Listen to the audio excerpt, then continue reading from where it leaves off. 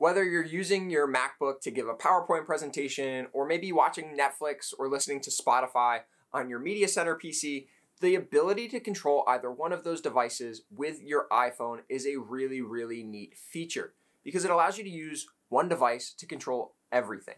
And it also allows you to ditch all those other devices. You can leave that laser pointer remote for your laptop behind. You don't have to use a mouse and keyboard for your PC.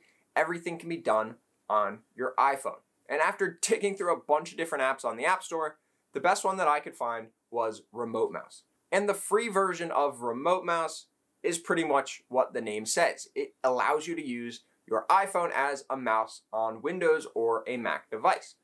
But if you do upgrade to the paid version for, I believe, $15, it gives you a whole host of different features. You have keyboard access, you can launch applications, you can even turn off your computer, all from the touch of a button on your iPhone. So let's jump in to the app and see exactly how it works with both a Mac as well as a Windows PC.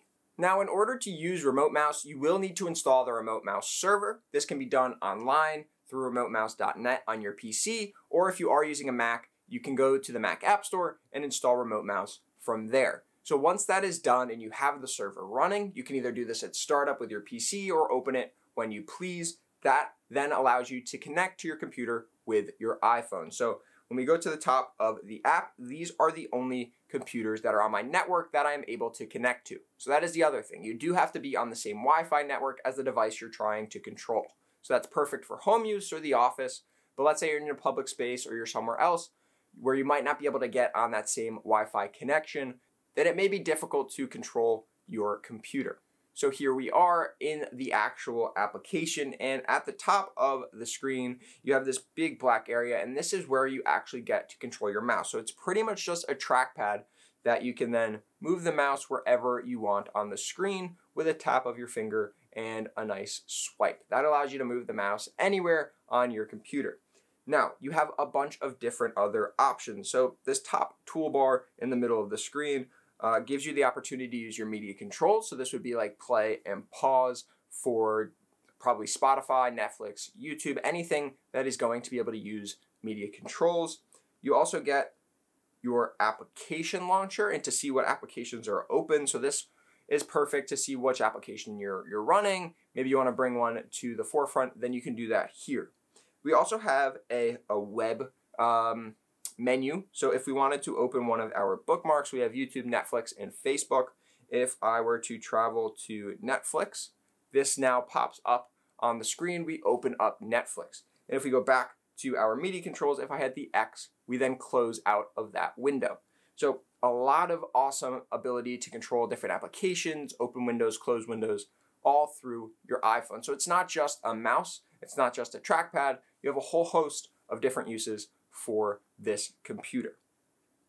And then we also get, like I mentioned at the beginning of the video, the ability to turn off, restart, and log off of your computer. So we can do any of those things. If I were to hit the sleep button, it would ask me, are you sure you want to put your computer to sleep? And then if I hit sleep, the computer would go to sleep. However, I am screen recording, so I want to capture all of that. So with the screen recording complete, now if I were to hit the sleep button on the phone, hit sleep, the computer, as you can see, goes to sleep. So this is perfect if, let's say, you're watching a movie before bed, or you just want to turn off the computer, but you don't want to get up and put it to sleep or shut it down, then you can use Remote Mouse to do just that with a tap of the button. So now let's switch over to our MacBook.